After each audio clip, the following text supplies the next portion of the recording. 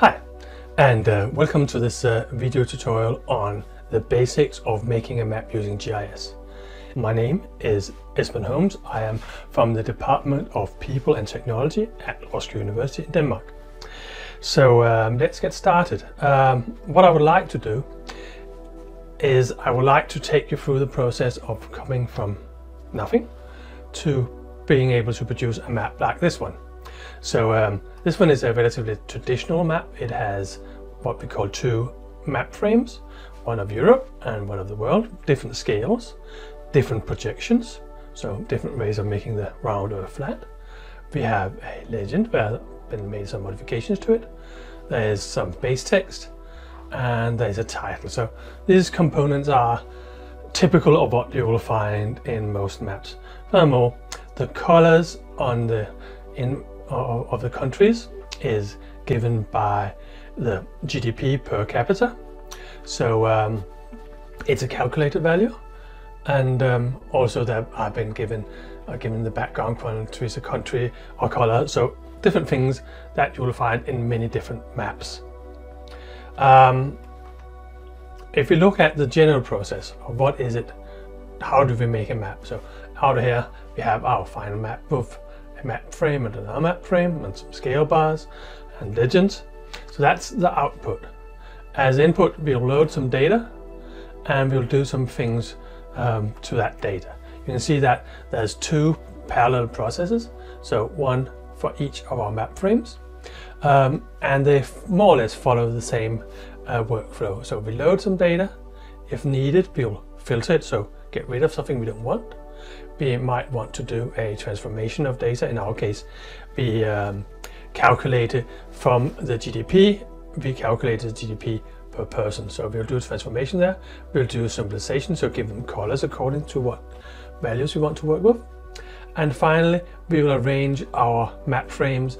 We will decide which projections to use in them, which zoom we want to work with, an extent, if we want grids on them, which layers should be on top of each other, things like that. As I say, this is a absolute overview video. I'll have videos for more or less all of these processes, some of them even more than one video. So this one will just give you the idea, and my idea is that try and follow along. It's made so that you can download the software and you can download the data, and you'll probably learn the most if you just try and follow along, do something, maybe work for another area than Europe, depending on what you want. So this is the process, but before the process in the GIS can start, there's a process before that, namely acquiring the data. So how can we get hold of the data we want to work with? In this case, we'll be working with a data set called Natural Earth. I'll be using this data set in several videos. So it might be a good idea to download it. It's a relatively large data set of 260 megabytes, but it covers the whole of the Earth, so you can work wherever you want. You don't have to work for Europe as I'll be doing. The link is here. It will also be in the description underneath the video. And once you go to the website, there is this download geo package function that you can choose. So you go to the website and then you choose this download geo package. It will download a file to your computer. In my case, I have downloaded it to my download folders. So here I have already downloaded, and I've got this is the content of the file you download. It has a little readme which just says go and read the website. It has a version number, so you can see which version of the software or the data you've downloaded. And then there's this folder packages, and in this one there's this one package, this GPKG, a geo package. It's a data format, is a on-disk database, so it contains lots of data and can be used in both QGIS and ArcGIS. So if you choose this one, we can copy it, and you can then move it to somewhere else. I just made a folder in my download folder for GIS data, and I'll just paste it there. You'll probably paste it somewhere else, but that's just for this video. It's nice to have it there. So now I've got the data. Now what I really need to do is I also need to get the software. So QGIS, you can go to their website here, and you can go and say download. If you're working with Windows, you've got some options. If you just want to work with QGIS and not lots of other open source software, and don't want to have it updated in strange manners, go for this standalone installation. You'll probably need the 64-bit. Most computers nowadays are 64-bit. There are some that have different reasons are running a 32-bit. You can, if this one doesn't work, try that one. If you are into a bit more nerdy things, you can download this one, and it gives you many more elements to choose from. If you're on the Mac, there's just one file to download.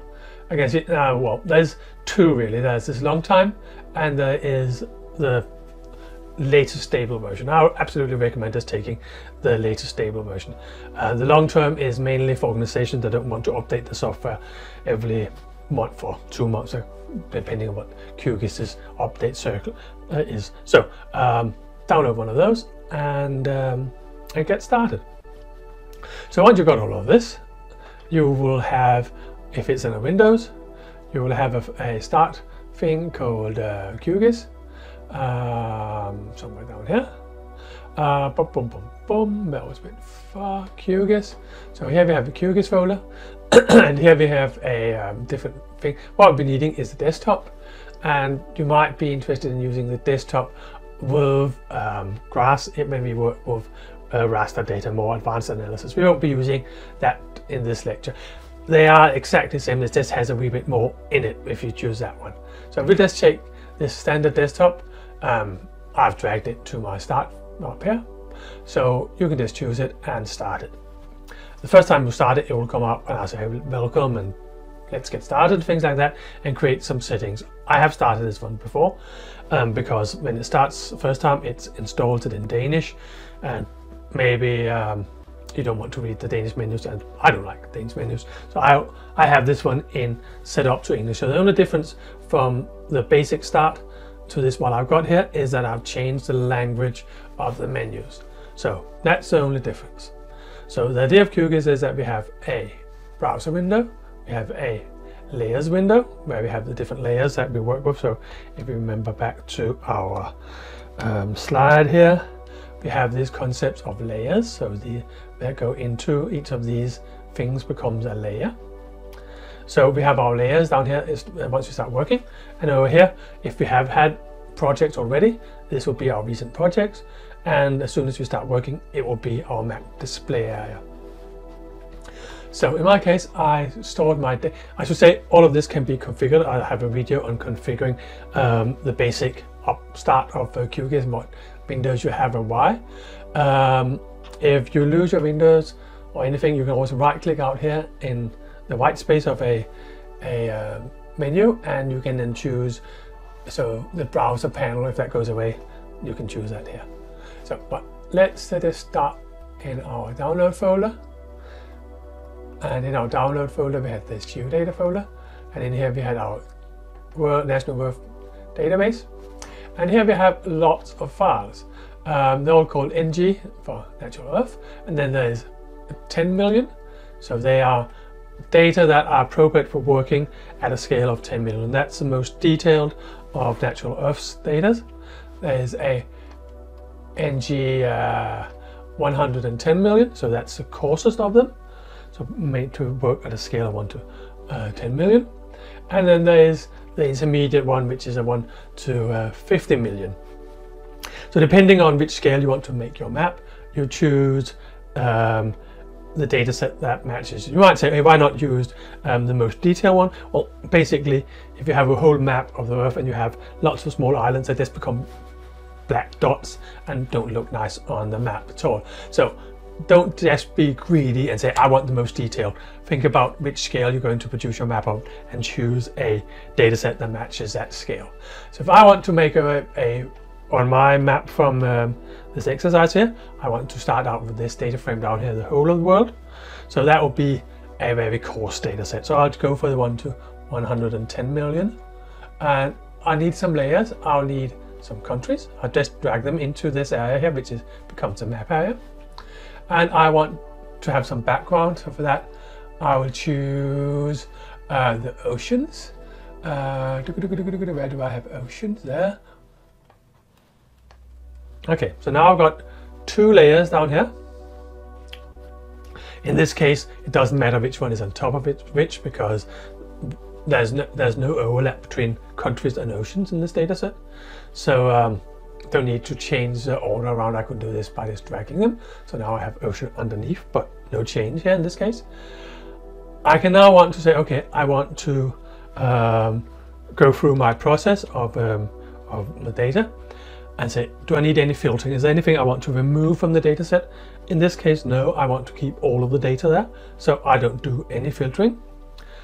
Then I can do the transformation. I can do the transformation as a step by itself, or if it's a simple transformation, as in this case, I can do it as part of the symbolization process, and that's what I'll be doing now. So in this case, I will take my countries and I'll right click on it and I will choose its properties. That brings up a list of things I can do with my layers. Okay. In this case, maybe I should show this first to understand, if you haven't worked with geodata before, what the idea is. So in a data set like this, we have a I just use this zoom function here. So if I zoom in on Egypt here, we can see that it really consists of a series of straight lines. So there's a geometry that is defined by line segments. That's why it's called vector data, because these line segments are vectors.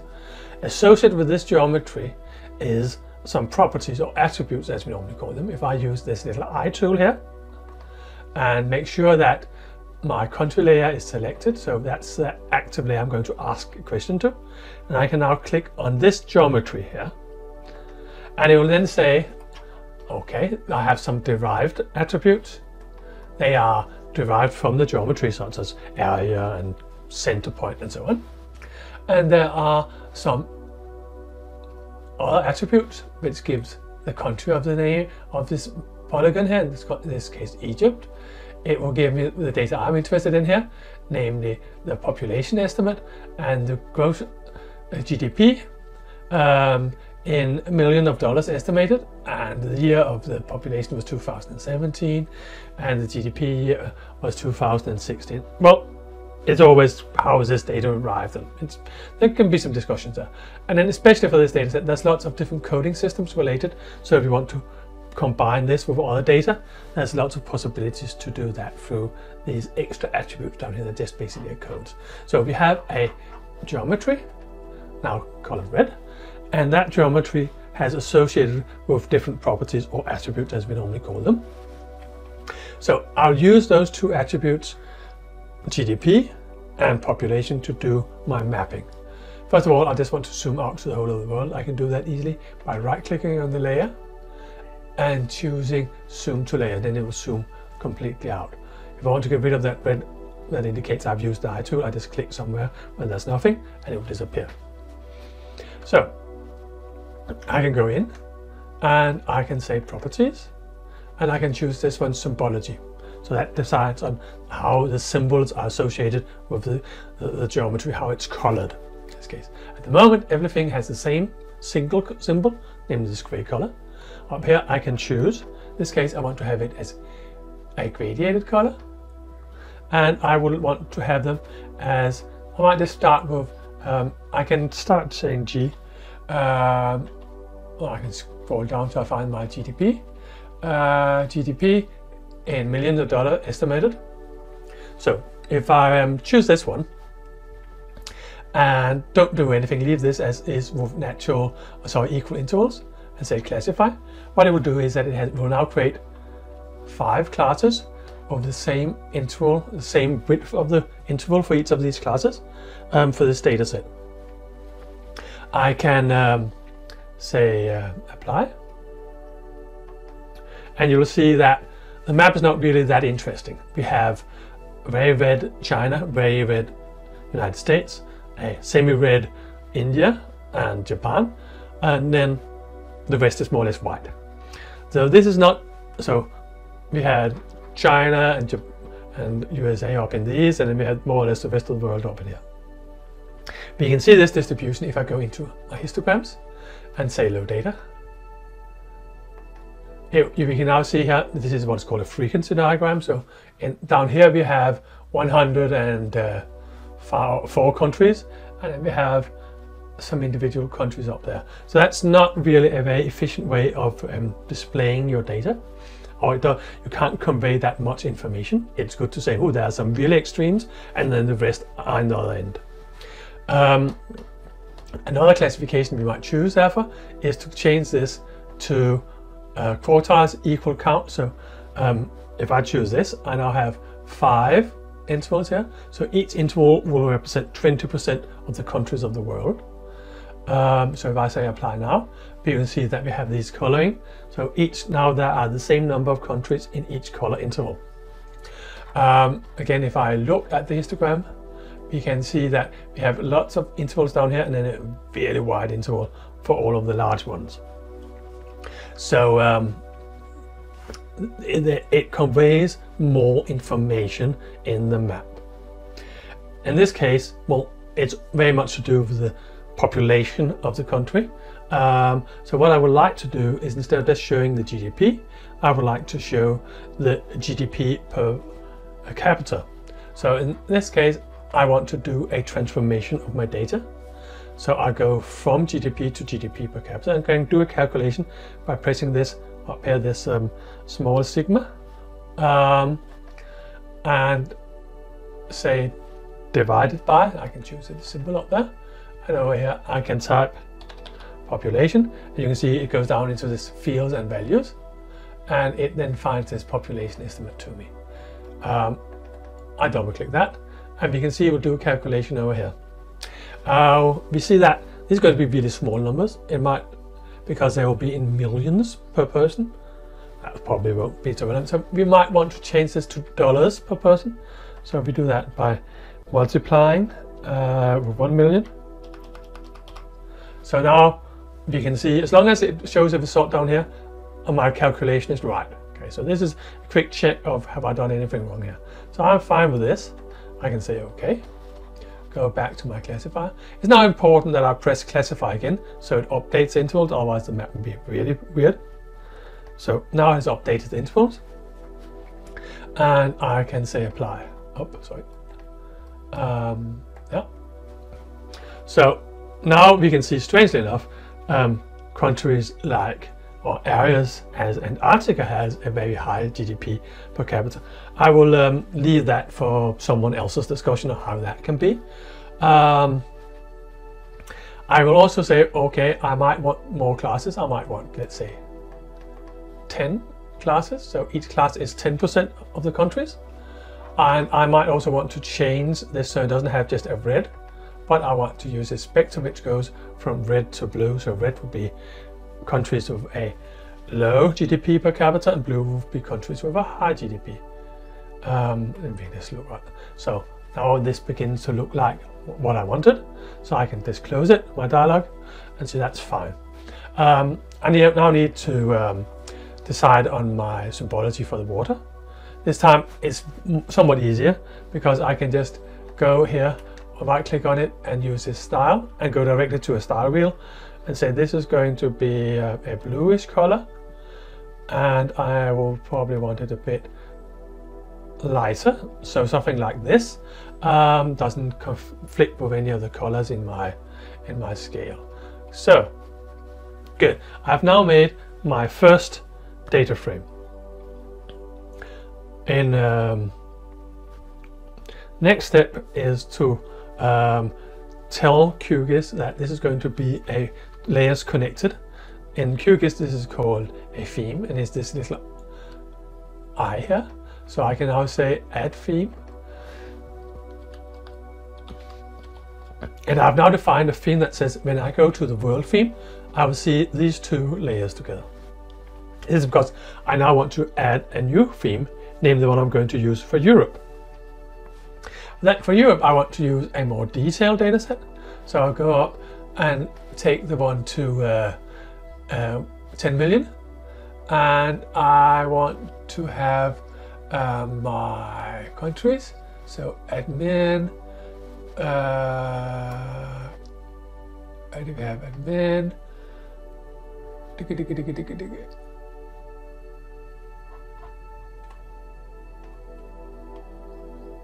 There are admitted countries, so I can bring this one into my map.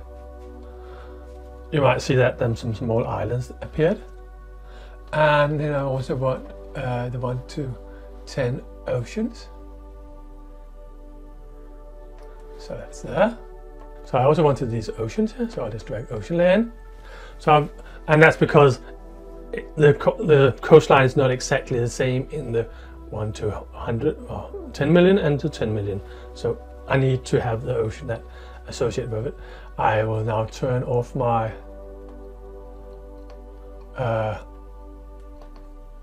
1 to 100 million, and now I'll just have these layers.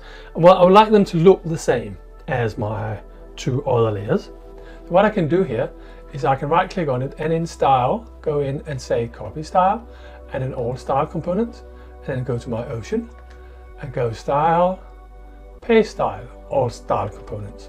So now it is exactly the same styling, and I'll do the same for the countries.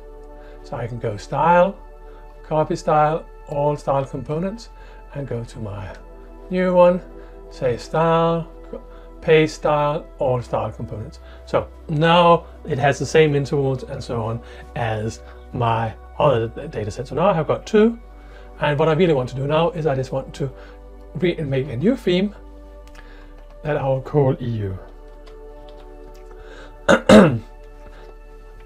Good, but I only want the EU countries shown. So in this case I want to do a filtering. So we have looked through this, we have done the transformation, but I want to do a filtering to show you the EU countries. I have a list of EU countries and the abbreviation. So I'll just copy this list here.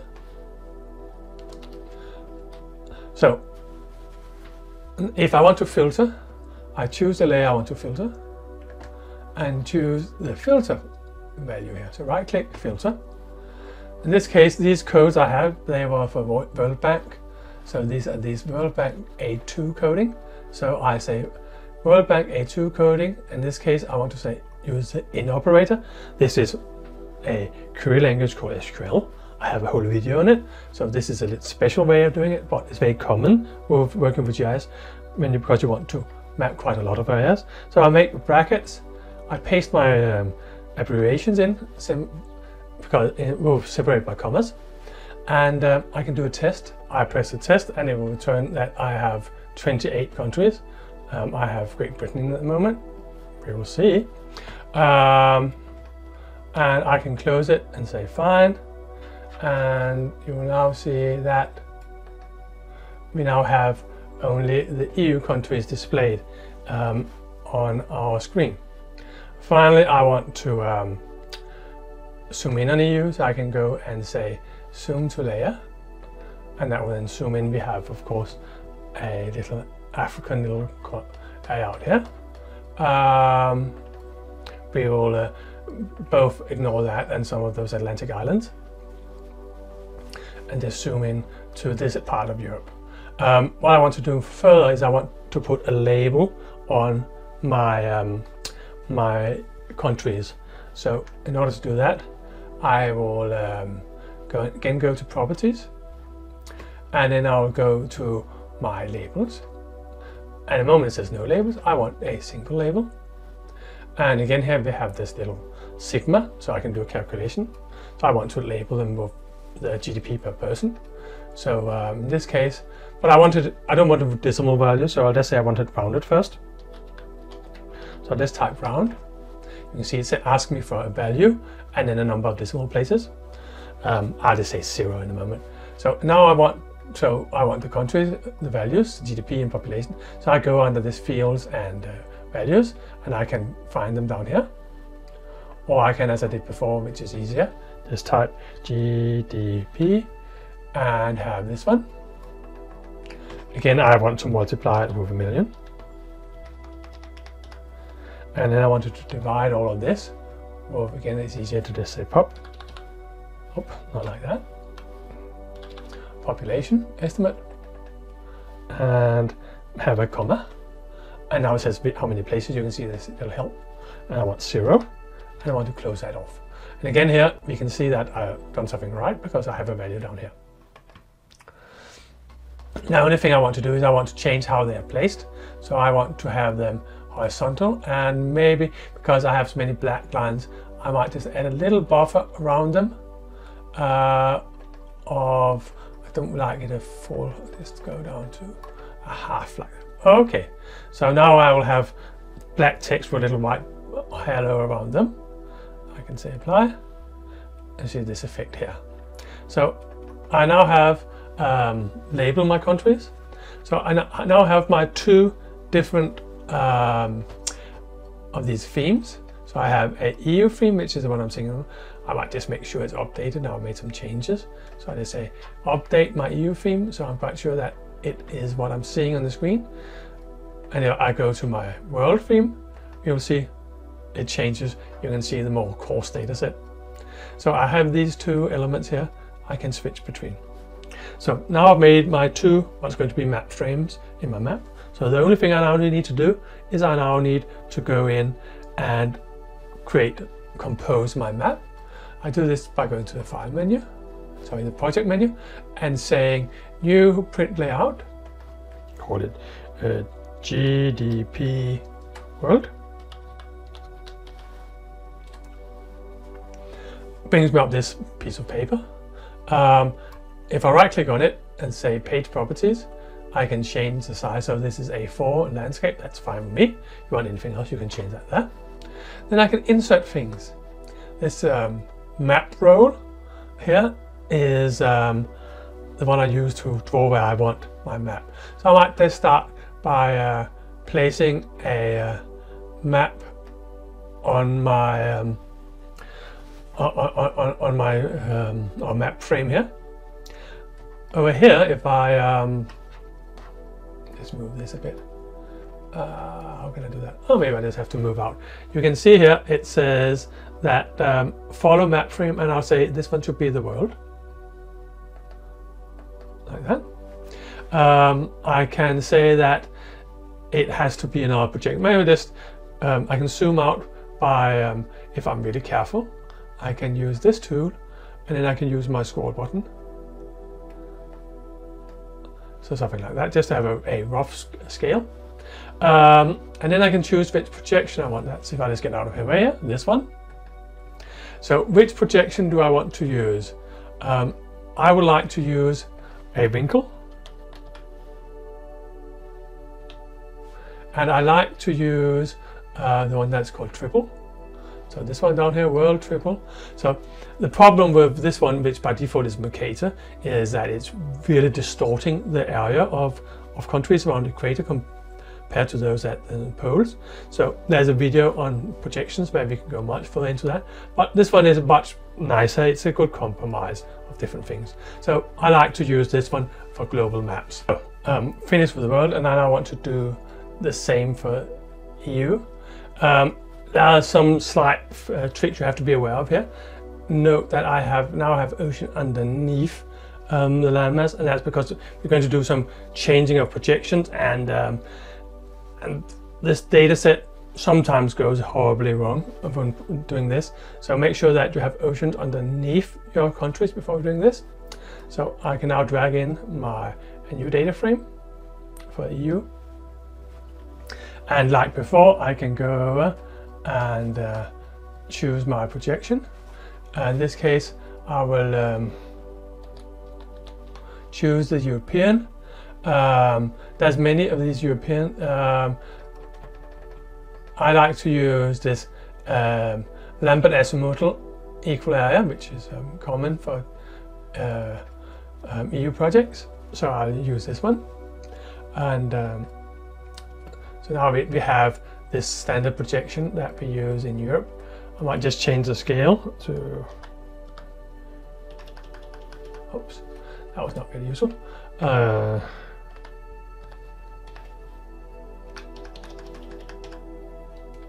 Let's say did I get 35 minutes?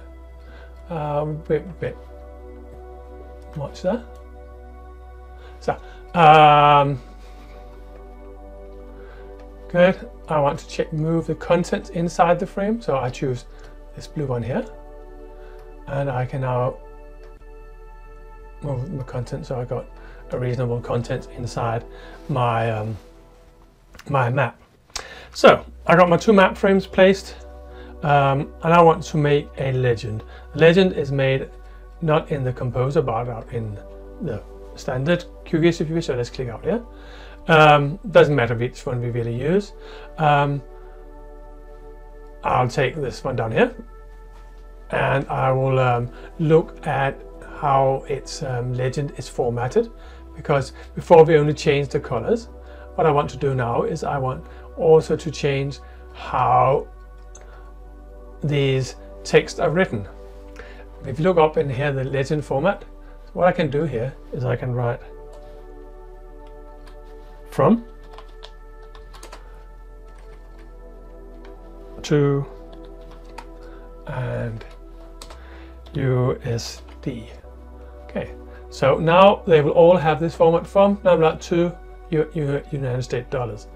So done that, I can go back to my layout here, and I can insert a layout, or sorry, a legend down here.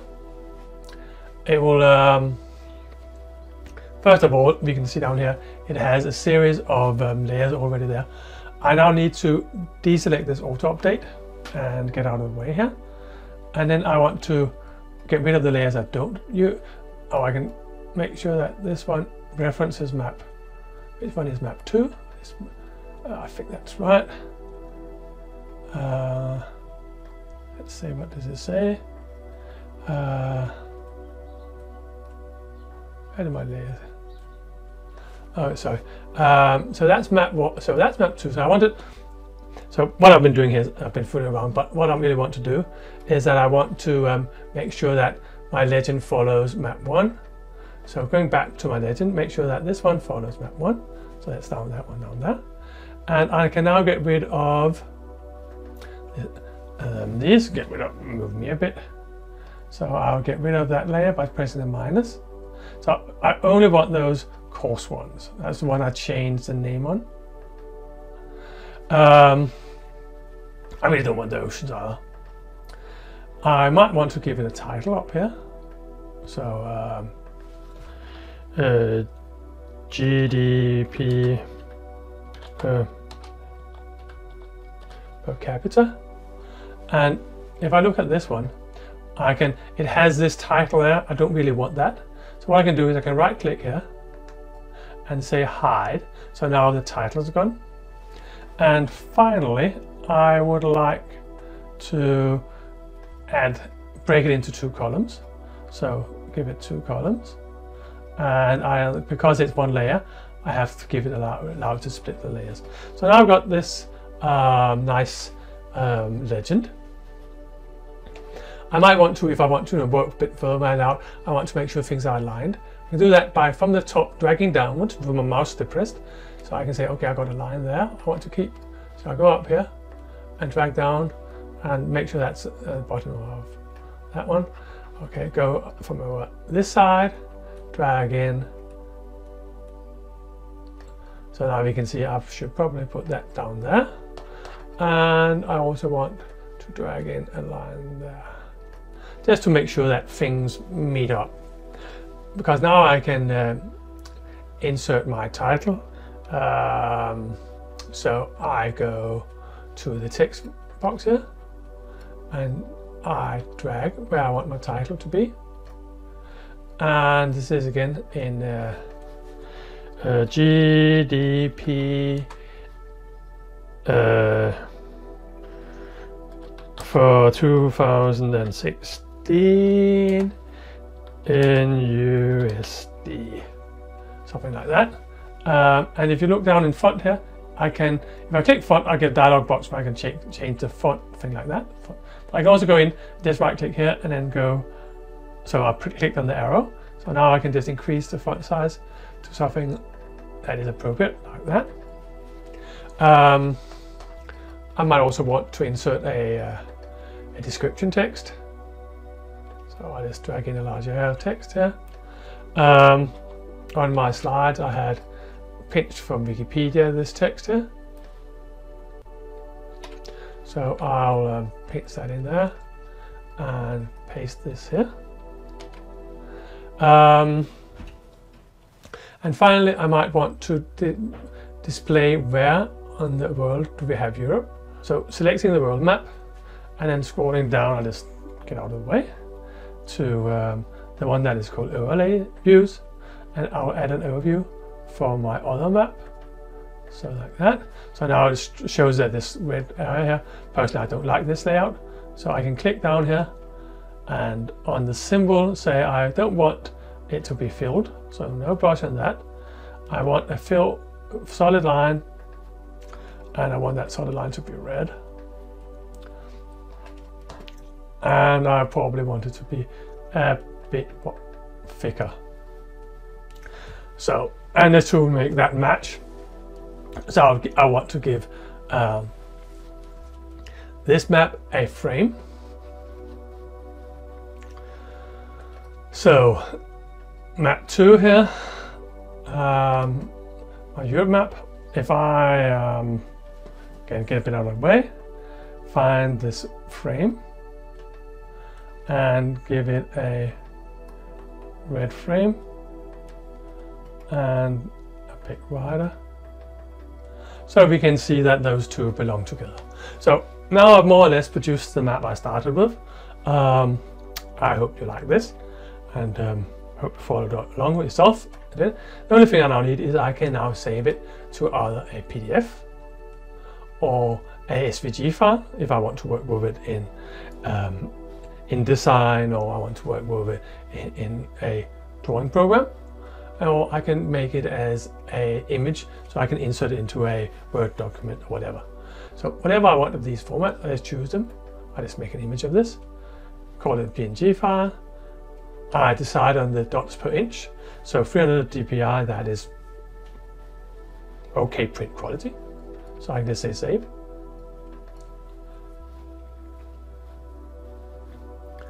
And it now has, hopefully in a moment, exported it to a picture file.